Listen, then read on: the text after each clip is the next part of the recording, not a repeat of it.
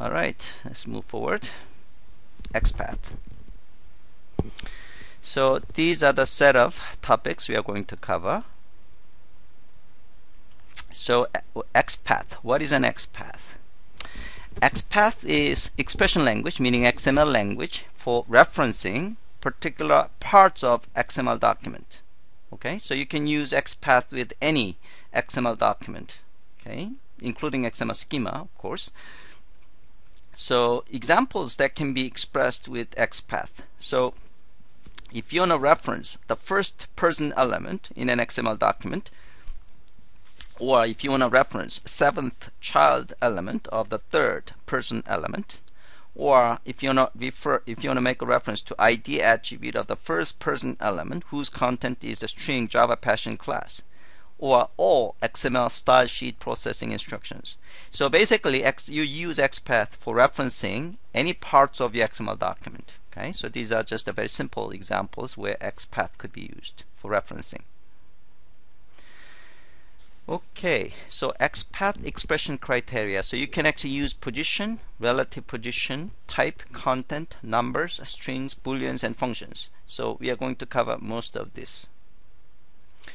Now, the places, example places where you are going to use XPath could be XSLT style sheet. So that's something that we are going to cover as the next topic after this. So inside XSLT style sheet, you are going to use what is called a match and select to make a references to your XML document. You use XPath when you're defining X pointer as well to identify particular point in or part of XML document that an X link links to. Okay, so these are two examples where XPath is used. Alright, so we are going to do exercise 1 and 7. Exercise 1 is we are going to actually use XPath checker plugin to Firefox. I could not actually, I didn't actually time to find the compatible plugin for Chrome. So in this case, I have to ask you guys to use Firefox to install this XPath checker. And exercise 7 is display XPath of a selected element. So let's take a look at lab documentation.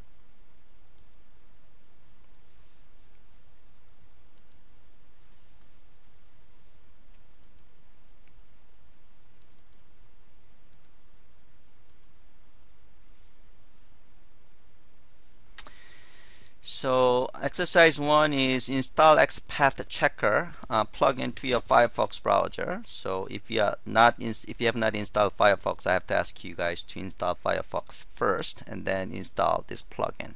Okay. And exercise 7 is display XPath notation of a selected item in an HTML page. So let's actually go to exercise 1. You can actually go to, you can just search for, you can just go to Firefox and you can go to tools and tools add-ons, and you can search for XPath checker. You can just type XPath like this, and then in my case, I have already installed XPath. What is XPath?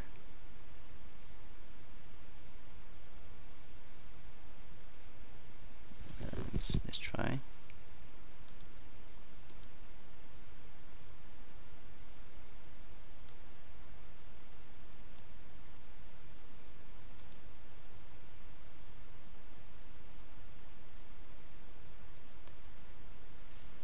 If you search XPath, yeah, here you go, XPath checker. Okay, and once you install it, in my case I have installed it, okay, then you should be able to use the rest of the exercises.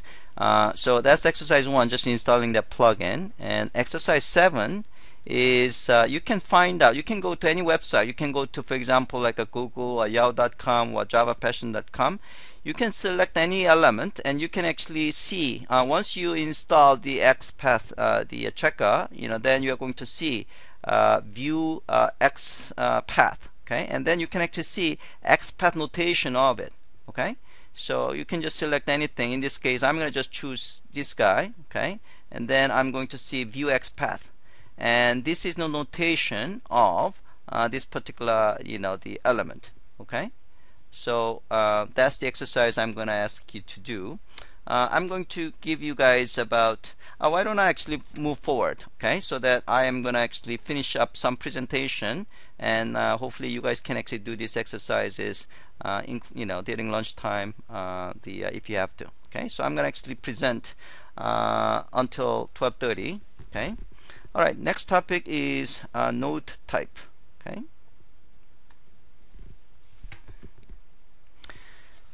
So XML document is made of a tree of nodes, and there are 7 kinds of nodes: the root node, and element nodes, text nodes, attribute nodes, and comment nodes, and processing instruction nodes, and namespace nodes. So root node is not the same as root element, okay. So root node basically covers everything, including root element, processing instructions, and comment. Okay, root element is the first element inside your XML document, but the root node is reflecting the complete XML document. Okay, root element is the first root element inside the XML document. Okay, so it contains entire document including root element, processing instruction, and comment. Okay, expression result data types. So when you're using XPath expression, it gets evaluated into one of these 4 types: node set, boolean, number, and string. And the most important type we are going to deal with is a node set. Okay, so as you probably have guessed, node set is a set of nodes. Okay, so we are going to learn what a node set is all about. So node set is a collection of 0 or more nodes from an XML document. Okay, so after your XPath expression is evaluated, it will return one of those 4 types, and one of those 4 types, the most popular return type is a node set, and it's a collection of 0 or more nodes. Okay, and is returned from location path expression. So what it means is the XPath expression is sometimes called the location path expression. Okay. Now this node set, there are certain things that cannot be in the node set. For example, C data sections, entity references, and document type declarations. These things are actually resolved. Okay, because XPath operates on an XML document after these items are resolved. Okay, so by the time the XPath evaluation expression is evaluated, there are no C data and entity references and like this. Okay. All right, we are going to play around with XPath expression using an example XML file, and this is XML file called the people.xml. Okay, and we are going to use this people.xml document instance to exercise XPath expressions. It's pretty straightforward. So you can see this is XML, and it has a style sheet and is a doc type. And then what's important is this people element. So people is a root element. The whole thing is root node, and root element is people, and people have 2 person element, the first person and second person. And person element has a few attributes: born, died, and ID. And then it has name, child attribute, name, child element, and then it has 3 profession, in this case child element, and it has a home page element. And the name child element has its own child element called the first name and last name. Okay, and then we have a second person whose name is Richard, and in this case the name has 3 child elements: first name, middle initial, and last name. And this one has a single profession, and it has a hobby. Okay, so this is the example XML document instance called people.xml. We are going to play against we are going to play XPath expression against this particular target XML document instance file. Okay, so let's move on to the concept of location path. Okay, So a node set is returned by location path expression. So when we say XPath expression, we are typically talking about location path expression. Okay, location path is made of location steps. Okay, so we are going to see example of this one in the following slide. Okay, location step contains an axis and node test separated by double colon. So it could have an axis and node test, but in general, this axis is omitted. So we're not going to actually deal with this particular axis example at all. Okay. So location step could be specified in abbreviated form. So this is basically what we are going to deal with. We are not going to actually deal with the axis. Or it could be unabbreviated form. So in this case, axis is specified. Okay. Again, we are going to mostly focus on the abbreviated form where we don't specify axis. Alright, so location path can include root, element, attribute, comment, text processing instruction, and wildcard, multiple matches with this vertical, and compound location path. So we're going to actually look into each of these in a bit more detail. Okay, so root location path selects the document root node. So that is basically slash. Okay, and it's represented by slash. Again, this is actually root node, not root element. Okay, now absolute location regardless of where the context node is. So we're going to actually learn the concept of context node in a few minutes. Alright, so here this is the case. We are referencing in fact in this case is a root element. Okay, so slash, just a slash is root node, and slash people in this case is referencing root element. Okay, so basically what it does is reflecting, I want to get all people elements, all immediate people element from the root. Okay, so in this case we have only one, right? Okay, so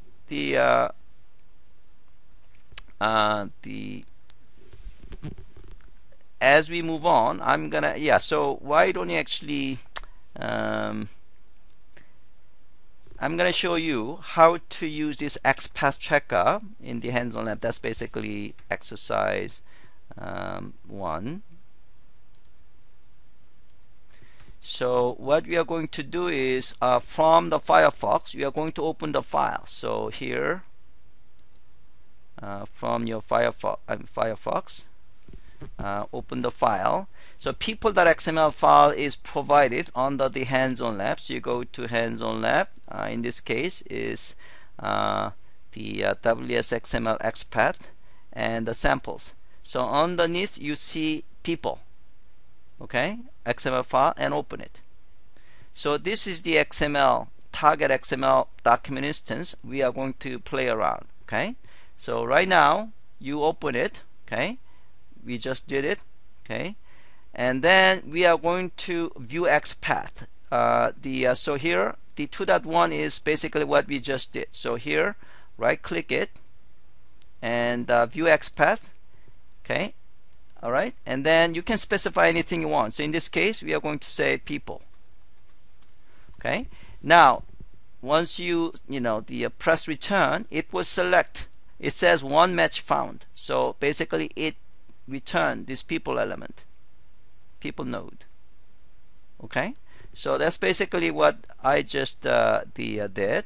Okay, and that's the result I'm capturing right here. Okay, so what it means is that get all immediate child people nodes under the root. Okay, because we have only one people, it will just display one match. Okay, the child element location step. So expression is a child element name, and it basically selects all child elements with a specified name of the context node. In this case, the context node is the root. Okay. Now the concept of context node is in XSLT. Again, we are going to actually take a look at the concept of actually context node in XSLT later on. So don't worry about it. I mean, basically, there is a concept of this context node. Okay, now in this case, we are going to get second profession of person element on the people. So what it means is that I want XPath to evaluate this expression, and what it means, find all people element. There is only one people element, right? And on the people element, that is a context node. Find all person element, okay? And then among the all person element, try to find the second profession. Okay?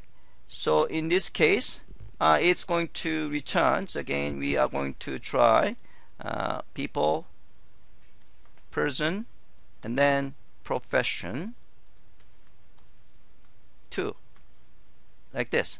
So if you say profession, then it will return 4 because there are 4 cases, right? But I want to just have only the second one. Okay, so in this case, it will just return 1 because only the first person has the second profession. The second person has only a single profession. Okay, all right. And next one is attribute location steps. So you can specify attribute you with using attribute name. Okay. So in this case, and other location steps. So if you want to actually make a reference to attribute, then you're going to use the @ sign. If you want to, now these are examples of other location steps. So text node, if you want to get the text, then you are going to use a text parenthesis. So what it means is that select all immediate text nodes of a context node. This one get all processing instruction. This one get all comment nodes. This one, when you say // that means all XYZ node under the root. So it doesn't have to be immediate. So if you have a single / that means immediate child nodes only. But if you have a // that means all child node under that. Okay. So in this case, if you say first name,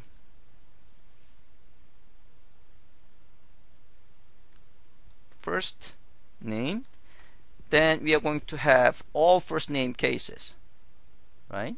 Okay. And now if you want to get the text, so this is the case that it returns a first name element. Now you want to get just text. So here you are going to say text like this. And then it will just return only the text. Okay. This is a comment. So replace each. So this is an example. So this is XSLT. So don't worry about this dissect that much. But what you want to do, sometimes is that I want to search for all comments, and then I want to replace that comment with this, like comment deleted, right? So this is XSLT notation. Where you want to find all. So this is the XPath notation, XPath expression. Find all comment, okay, and then replace with this. That's what it meant. Okay.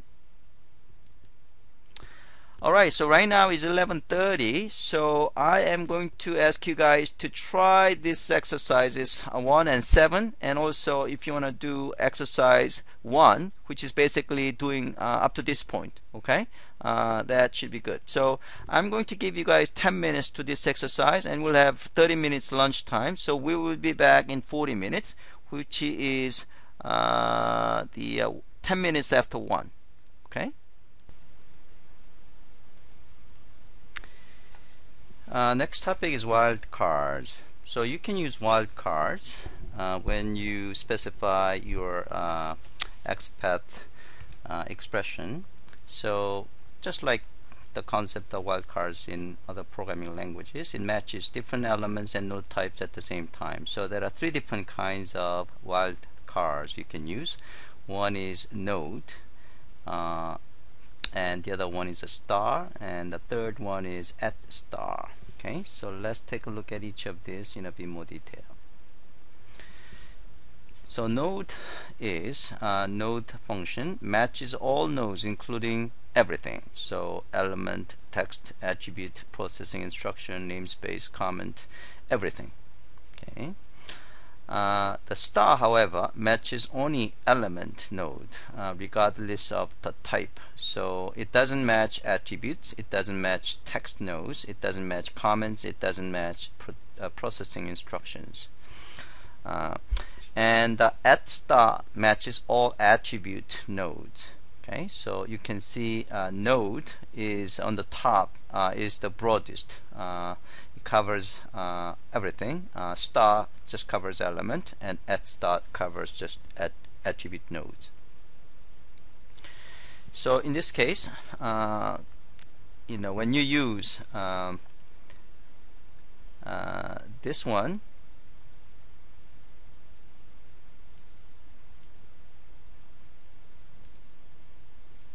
so here we are going to use, we want to get all the elements. Okay, so in this case it will just collect all the elements: people, name, profession, first name, and everything. So we have how many? We have 15. Okay, however, if you use node, then it should be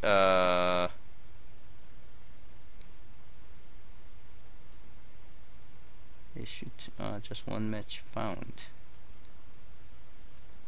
That's interesting.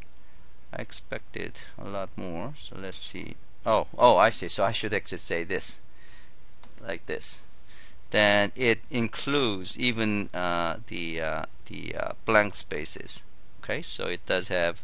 It returns 44 the node in the node set. Okay.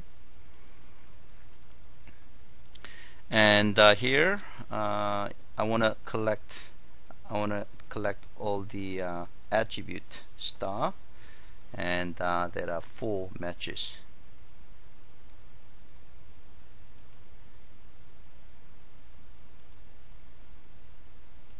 And multiple matches. Just go.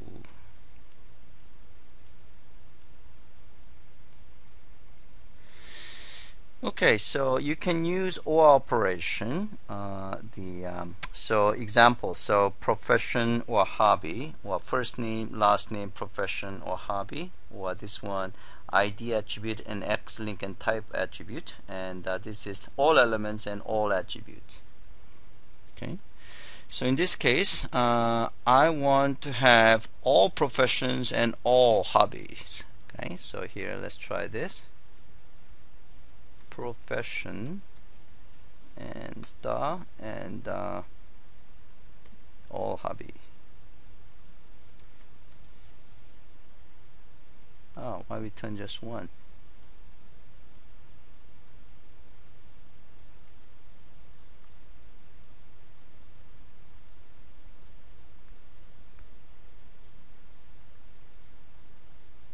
Oh, I have misspelled S here. Okay. Alright, so now it returns 5. So 4 profession and 1 hobby. Okay. Now compound location paths. So compound location path basically combination of multiple location step with a forward slash. As a default, is going down the hierarchy from the match node to other nodes. Okay, so this is actually default axis downward. Okay, dot refers to current node. You can use the dot refers to parent node, just like in file system, and slash refers to descendants of context node. Okay, so all descendant, not just immediate descendant. So here we want to get the all peoples, all persons, all names, and all first name. Okay, so here let's try this. We get all people. There is only one, right? And then we get all person. Here we have 2 person elements returned, and then we want to get all name. Okay, then we have a 2. And then we say first name. Okay, then we have 2 cases, and that is first name case. Oh, now if I want to get the text nodes of these first names, then as expected, this is what we have seen before as well.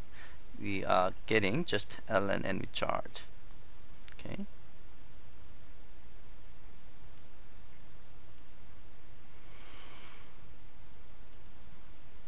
Okay, so here we are using this dot dot notation.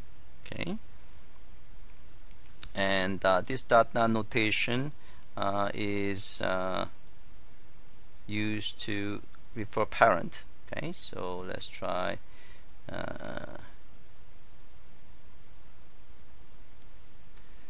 middle initial. There is only one case, right? And then we go dot dot goes to the name element, and then we get first name. Okay, now we get the first name. Okay, first name and current node. So this is, so we say first name. Okay, this is the same thing as this because this is a current node. Okay, so you know this is the same thing as this, same result. Okay, so exercise 2, perform various XPath operation. So I'm going to give you guys 7 minutes to finish exercise 2. Okay, so some of you guys already have done this one. Next concept we are going to learn is predicate.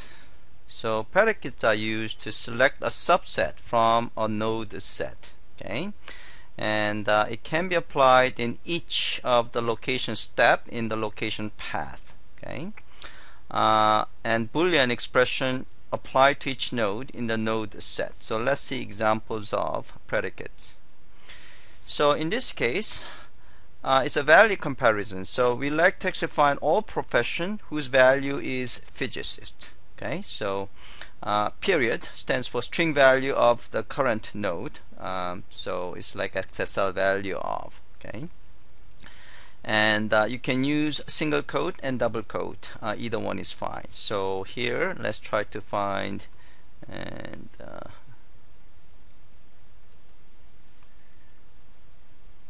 profession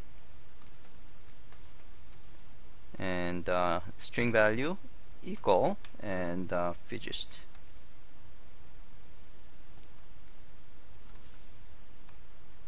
This, and we should did it work?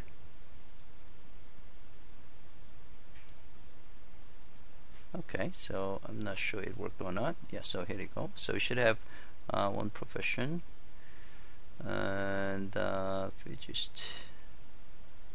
Yeah, that looks good to me. Press enter. Didn't work.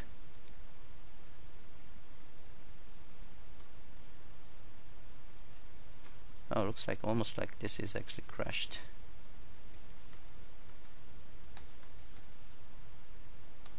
Okay, so let me just start it again.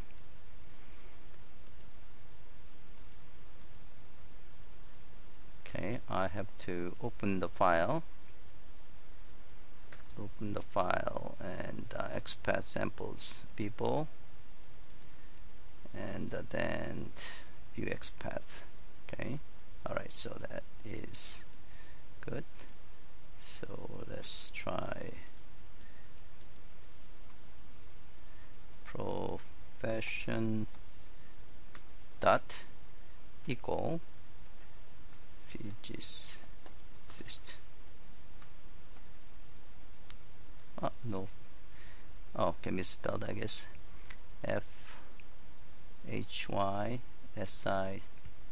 physicist.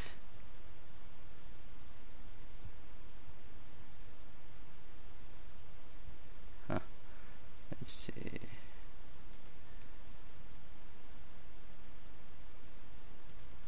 Let's copy this guy. And profession, I think I spelled correctly.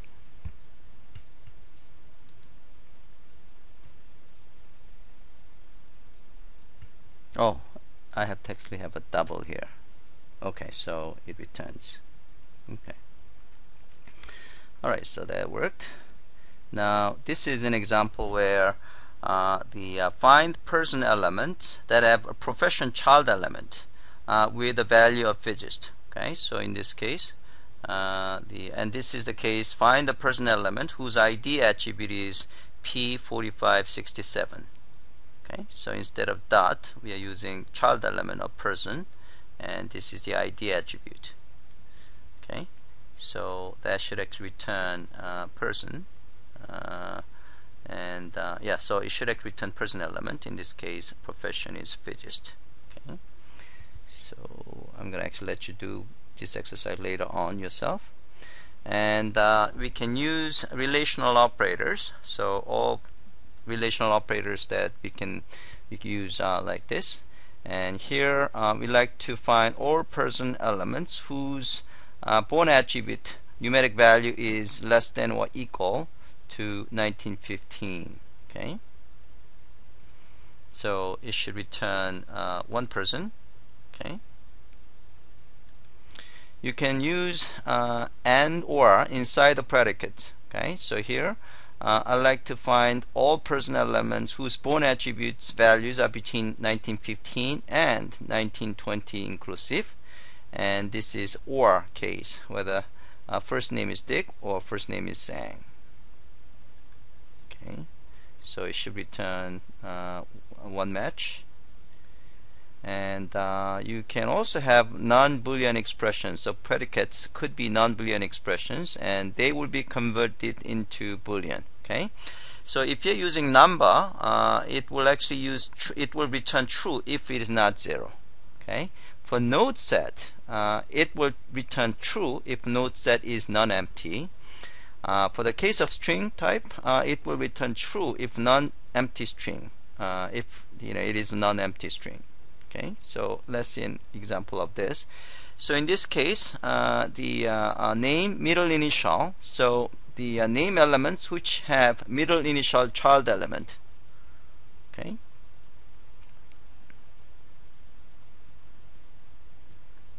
so in this case should return just one match. So what happens is that middle initial is a node set, right? So it will return, wait a minute. Yeah, okay. So this is the predicate when it's actually being used. In this case, as a node set, middle initial node set. There is only one, right? Okay. So it will actually return name element that contains middle initial. And can be applied to each step in a location path, as we have seen before. So in this case, we have predicates for this location path as well as this location path. So we are looking, so select all people child elements. Okay, we have only one people element, and then select all person element whose born attribute has a value numerically less than 1950, and then select all name attribute, name elements which have a first name child element whose value is ln. Okay.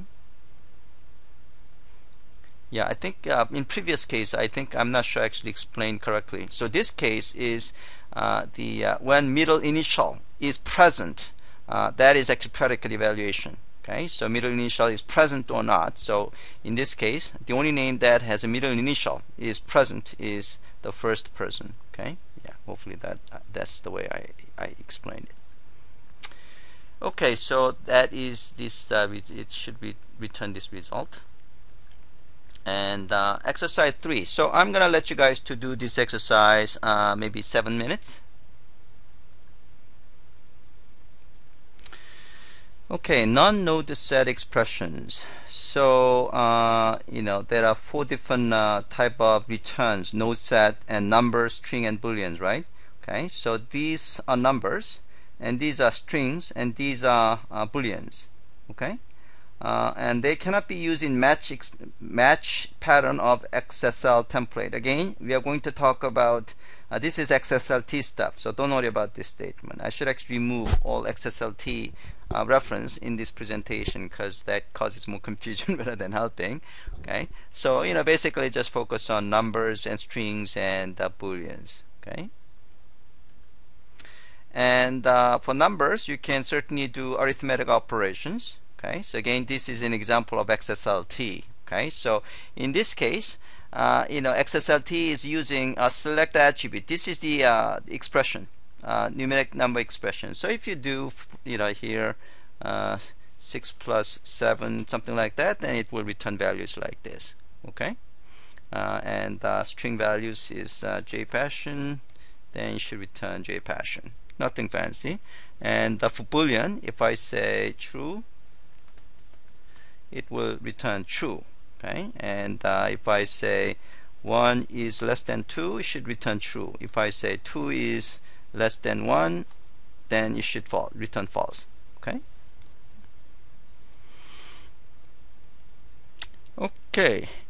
Strings. Strings is ordered sequence of Unicode characters, and it works with equal and not equal comparison operators. Okay.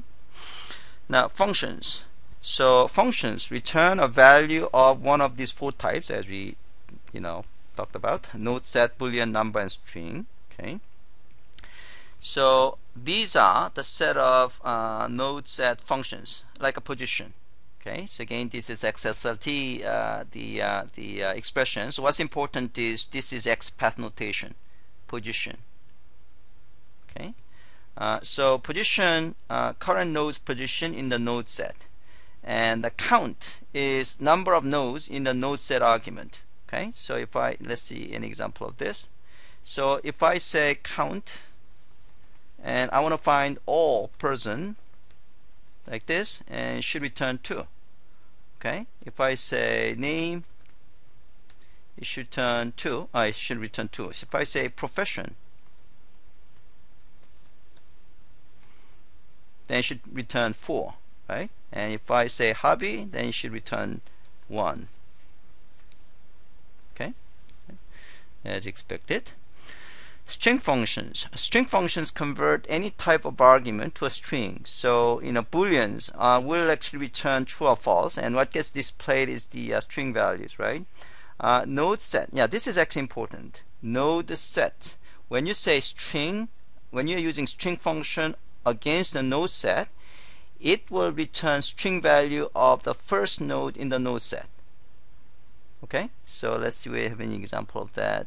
Looks like, yeah, here we go. So yeah, we are going to actually try this one later on, but we'll try this. Okay, so let's say profession. If I say profession, there are 4, right? Okay, now if I say string version of this,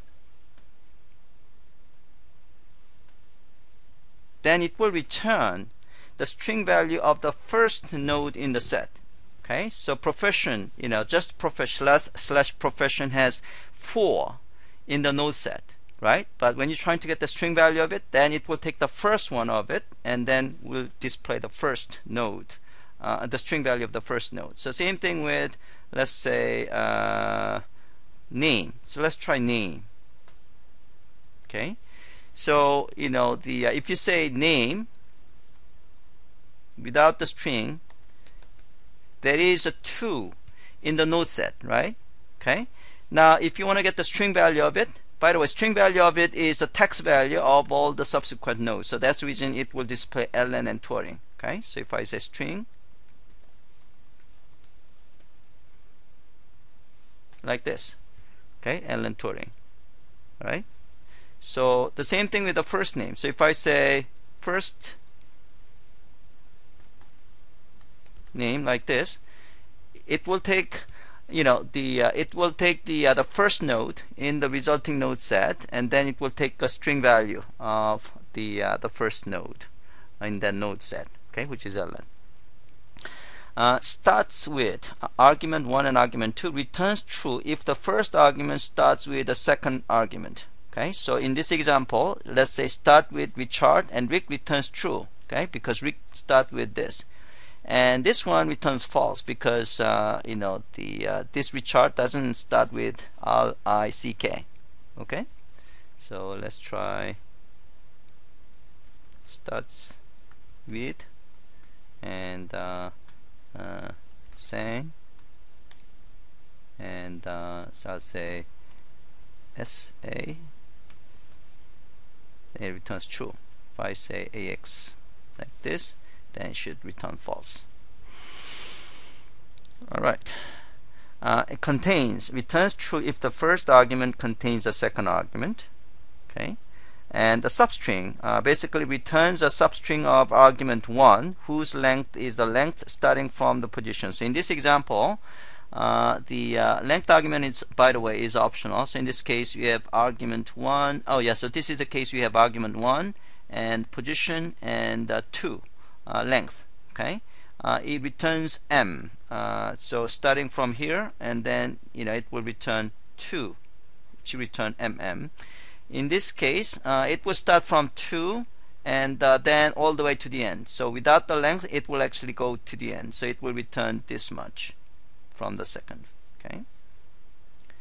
Substring before returns the substring of the first argument string that precedes the second argument's initial appearances. Okay. So basically, if I say I want to actually get the string before the first instance of this guy, slash, so it will return mm. Okay. If I say the D, then it will display mm slash, right? Okay. Substring after is actually reverse of it. String length, you can display the string length. Okay. Returns the length of the string value of the argument. White spaces characters are included and markup characters are not counted. So in this case, argument 1 is optional, returns the length of the context node. Okay. So in this case, we want to get the position, the first one of the first name, and then get the string. Okay. And here, string length is going to display 4 because this ln is 4 characters. This is what we just talked about. Okay. So I'm going to let you guys try this. And normalize spaces. Basically, normalize white space. It will remove all the white spaces, basically. Okay. Yeah. So in this case, when we do, we are going to. Oh, I should actually say the.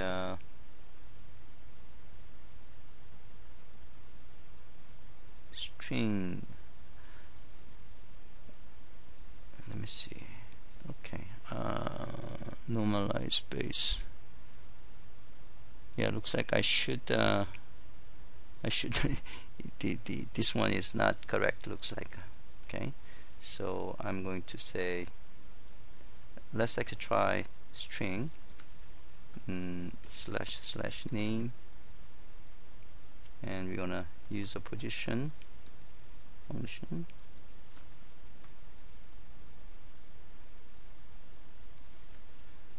Okay, so it will return ln string, and then I'm gonna say normalize space like this. Then it will normalize all the spaces, and then for space it will have just a single space. Okay, so it looks like I need to change slide number 73. 73. I have to fix that. Okay. Alright, so that is normalized space.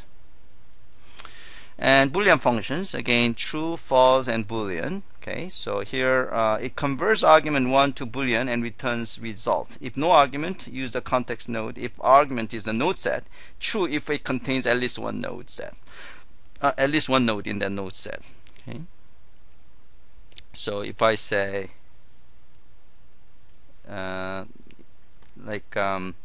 name, then it has the 2 in the node set, right? So if I say Boolean, then it should return true. Okay. Now if I say name X, then it should return false because there is no node in the result set. There is no element that has name with the name X, right? Okay. Number functions. So converts arg1 to number. If no arg exists, use a context node. This is a sum. Take a node set as an argument, converts each node in the set to a string value, then converts each of those strings to a number, and finally it adds the numbers and returns the result. Okay, so basically sum. So here, typically you're going to use sum for the numeric value. Okay, so here I like to actually sum all the born attribute values. Okay, so it's going to, we have 2 values, right, from 2 people. So it's going to be 38, 30.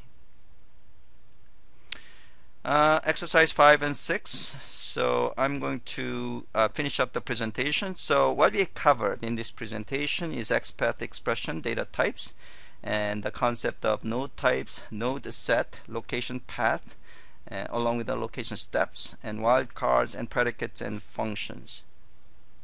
Okay. Alright, so I'm gonna actually ask you guys to do exercise 5 and 6. I'll give you just 6 minutes to finish this. Okay, and then we're gonna move on to XSLT. Okay.